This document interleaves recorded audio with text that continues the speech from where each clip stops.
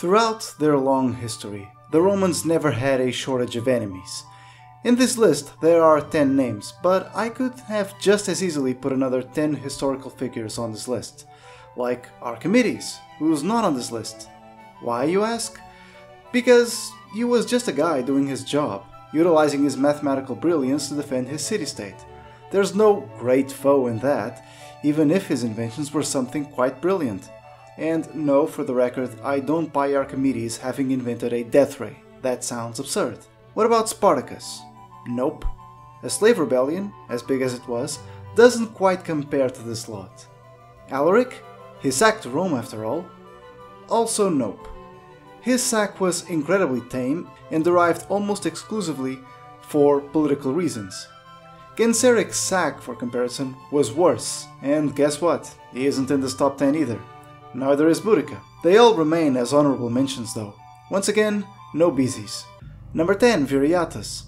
This is a name often unnoticed in the history of Rome. Viriathus was a Lusitanian leader who would ultimately lead a significant coalition against the Romans. This conflict is known as the Lusitanian War or the War of Fire. A bit of a Sertorius before Sertorius, Viriathus often engaged in hit-and-run and ambush tactics, repeatedly defeating the Romans on the battlefield and forcing them to, temporarily, sign a peace treaty, which also recognized Viriathus as an ally of the Roman people. This deal, however, was deemed unacceptable by the Romans, so one of the Roman commanders, Quintus Servilius Caepio, bribed 3 men close to the Lusitanian leader to assassinate him, which they did, leaving the Lusitanian resistance without a leader. In a small moment of karma, when the 3 men returned to collect their payment for doing the deed, they weren't given anything, as Caepio told them Rome does not pay traitors. With the death of Viriathus, the Lusitanian resistance had lost a leader they could count on.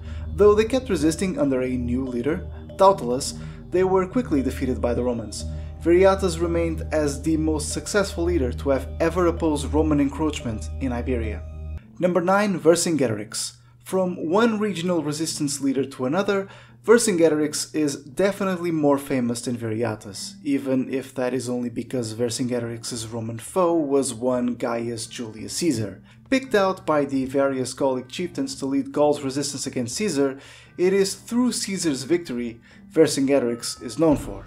While he couldn't exactly defeat Caesar, he did make his life difficult, employing a scorched earth strategy to deny Caesar and his legions of supplies, which may have worked had Vercingetorix been more cruel and allowed Avaricum to be razed. Since he chose not to, the Roman legions eventually captured the settlement, winning themselves some vital food and, well, slaughtering some 40,000 people. Vercingetorix would then defeat Caesar in the Battle of Gergovia, but everything culminated in the Battle of Alesia, one of the most insane battles in history, which Caesar won, and with that victory, Vercingetorix himself was captured and the Gallic rebellion was practically crushed. Number 8, Mithridates VI. If there's one ruler who proved to be a constant headache to the Romans, it's Mithridates. The king of Pontus was truly the last Greek effort against Roman dominance. It took the Romans not 1, not 2, but 3 wars to defeat him for good, and even then, that still wasn't enough to kill him. It had to be a rebellion from one of his sons to finally drive him to commit suicide. Now, one has to consider the fact. For as long as Mithridates lived, Rome was not exactly politically stable, given all the civil wars and purges going on. This was actually the biggest reason why Mithridates became such a thorn on the Roman side. At the height of his power, Mithridates had control over all of Anatolia and pretty much the entirety of the Black Sea. Throughout his struggle against Rome, among his enemies include Sulla, Lucullus, Marina, and Pompey the Great. Quite a star-studded cast. Number 7, Shapur II. Shapur the Great, as that is also what he's known as, was a Sassanid emperor. Originally, he wasn't even hostile to the Romans, but when Constantine the Great would change all that, as he declared his empire would be the defender of all Christians, including those in Persia. It also didn't help Constantine had written in his will one of his nephews, Hannibal was to be declared King of Kings, and defender of all Christians in the East, an obvious provocation to Shapur II. From that point onwards, Shapur II would spend much of his reign fighting wars against the Romans, on and off.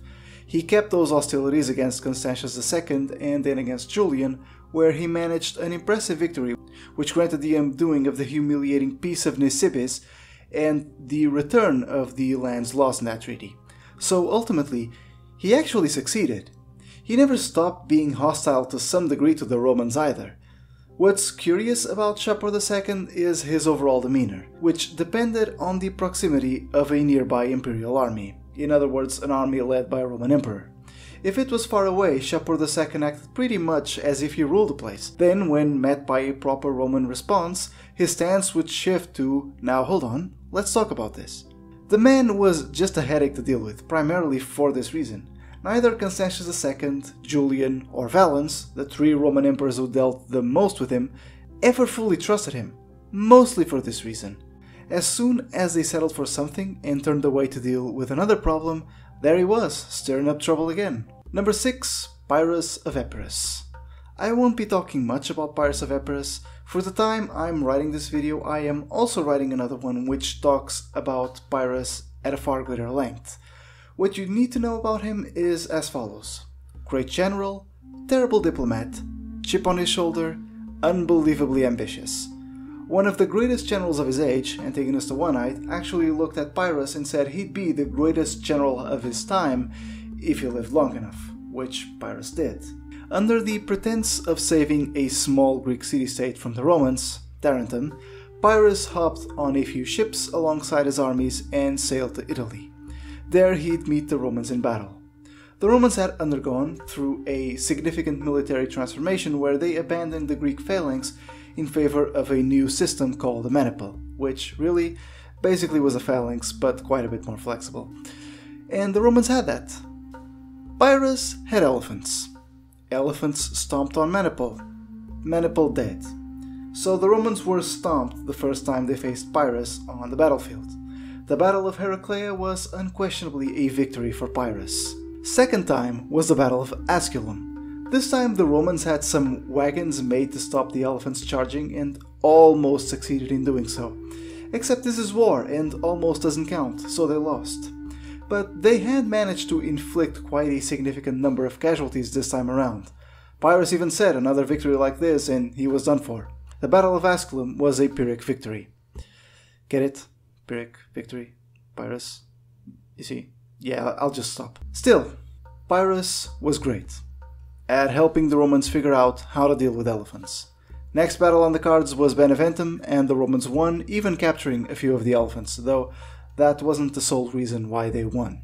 Number 5. Attila the Hun. Now this is the point where we're beginning to reach the heavies, those historical figures who carry quite a bit of weight into their name. They either drove the Romans to fear or to seething hatred. I believe it's fitting we start with the Scourge of God, Attila the Hun. The ruler of the Huns throughout the 5th century, Attila demonstrated just how fearsome the Huns were when he and his army chose to cross the Danube and, to put it bluntly, annihilated pretty much everything in its path on the way to Constantinople. The only reason why he didn't take Constantinople was because the city was pretty much impregnable. Then he turned on the west, where he and the Roman general Flavius Aetius gathered massive coalitions of barbarians before facing each other in the Battle of the Catalonian Plains, where Attila lost? He didn't exactly take it very well. Next up, he invaded Italy and ravaged the south, only to be stopped by the Pope, who probably bribed him to go somewhere else. He was preparing for another campaign in the east, and then he died. Probably due to internal bleeding. A little anticlimactic. Number 4. Arminius. From the Germanic perspective, Arminius is a hero. From the Roman one, a traitor. A byproduct of the conquest of Germania, Arminius was born a Cherusci prince, and being a part of the faction of the tribe, which was friendly to Rome, he spent much of his time in the Roman military, which would acquire him a Roman citizenship and the rank of equites. He would serve Rome in the Great Illyrian Revolt with distinction, and soon after he was sent to Germania to aid the governor Publius Quinctilius Varus in completing the conquest of the region for good. In reality, however, Arminius took this opportunity to scheme against the Romans. Knowing that, on equal terms, the Germanic warriors were no match for the Romans, he ensured when the two sides met, they would not be on equal footing. His scheming culminated in the Battle of the Teutoburg Forest, where the 3 legions led by Verus were ambushed and killed. Though this eventually led to a punitive expedition led by Germanicus, which will lead to catastrophic defeats and eventually the assassination of Arminius, it was a turning point in the history of Rome. With this battle, the imperial borders in Europe would be firmly situated in the Rhine and the Danube rivers, as ordered by Augustus. The only ones to break this were Trajan and Constantine in the Danube. In the Rhine frontier, however, the Germans were here to stay, and some 400 years later, they would play their part in the fall of Rome. Number 3, Brennus. Maybe the most unknown figure on this list. Who exactly is Brennus? Why, Brennus is the first barbarian leader to have sacked Rome, of course. He was the leader of the Senones who defeated the Romans in the Battle of the Allia, and later besieged the city. The Romans eventually relented and agreed to pay Brennus and his men to just go away. Brennus famously tipped the scales with a sword, uttering "Vae victis," meaning "woe to the conquered." Brennus's mark on the history of Rome is gargantuan. The sack of Rome was a major event in the history of the city-state, as that was the moment Rome transformed from a mere Italian city-state to the Roman Republic that would never give up in the face of catastrophe that later faced and defeated the Samnites, Hannibal, and the Greeks. As for the Romans themselves, well, the Gauls would have a profound effect on the Roman psyche that wouldn't be healed until the conquest of Gaul by Julius Caesar. Number 2, Shapur I.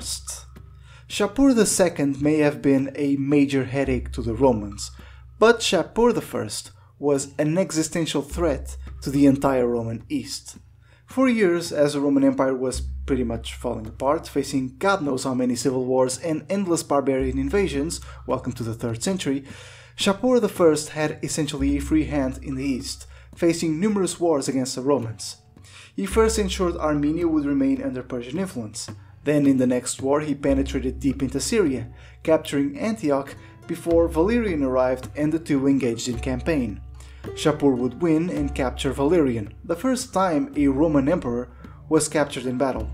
Shapur II would almost certainly have captured the bulk of the Roman East had it not been for Septimius Odenathus, the king of Palmyra, who saved the increasingly hopeless situation, defeating Shapur I in battle and ensuring the East would remain under Roman protection. This all the while the actual sitting emperor Gallienus was busy in Europe dealing with all the revolts and barbarian invasions he faced. Number 1, Hannibal Barca. A little obvious, yes, but when you think enemy of Rome, the first person to come into your mind is probably Hannibal. Hell, he even swore an oath of vengeance as a child, and spent almost the entirety of his life opposing Rome in some form or another. It all started as soon as the Romans signed a treaty with Saguntum, violating a treaty they had signed with the Carthaginians over both states' spheres of influence in Spain. Hannibal responded by sieging and plundering the city. As soon as Rome declared war, the man picked his army, traveled through the Alps into Italy, and delivered the Romans 3 crushing defeats, the last one so bad the Romans were desperate enough to commit actual human sacrifices. Following that, he spent the next 15 years in Italy ravaging the countryside, largely unimpeded, because most saw a direct confrontation with Hannibal a suicide. Circumstances elsewhere would eventually drive him out of Italy and back to Africa, where he would be defeated by Scipio Africanus, but he didn't stop opposing the Romans there. After trying out in politics and escaping Roman wrath by fleeing the east, Hannibal spent the rest of his life in foreign kingdoms, most notably in the court of the Seleucid Emperor Antiochus, who gave Hannibal command over a fleet where he would be defeated again, this time by Scipio's brother. The Romans hated him to the point he had to kill himself to avoid capture. His final words were, "Let us relieve the Romans from the anxiety they have so long experienced, since they think it tries their patience too much to wait for an old man's death." And that's the list. Hope you enjoyed this video. Leave a like, comment, and if you aren't subscribed, then please do so. I'd really appreciate it. I've opened up a Patreon account, so if you'd like to support me there, there's a link in the description below. This was Spectrum, and I hope you have a fantastic time.